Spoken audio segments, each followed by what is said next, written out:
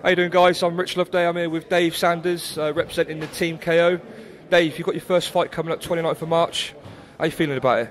Yeah, I'm feeling pretty confident, to be fair. I've been putting in the work, putting in a lot of work. This is the fittest I think I've probably ever felt in my life.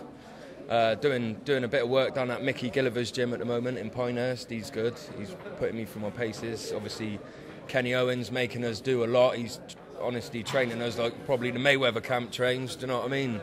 I'm really looking forward to it. I just want to get it done now. Get in there and, ain't going to lie, I want to win. Nice one. I just said to Jamie a minute ago, it's always good to see the lads having their first fight. We know, obviously, the KO guys, they train hard, they train like pros. Jamie's putting the work in, you're putting the work in. Obviously, it's got all the makings of a great fight, this one. Both your debut. Is there any predictions? How do you see this fight going? Well, I'm not going to say anything like I want to knock him out. Do you know what I mean? If it came, it came. Do you know what I mean? I'd be over the moon about it. But I just want to try and outbox him and have a good time doing it. Do you know what I mean? Enjoy myself. Nice one, Dave. Listen, have you got any support for this one? Have you got many people coming? Are you selling many tickets? Yeah, I've sold a lot of tickets. I've already done 10 VIPs. I've probably done about 20 normal ones. I've still got a few left, but do you know what I mean? They're hanging on in there now, so you need to get them in. You need to get them tickets in.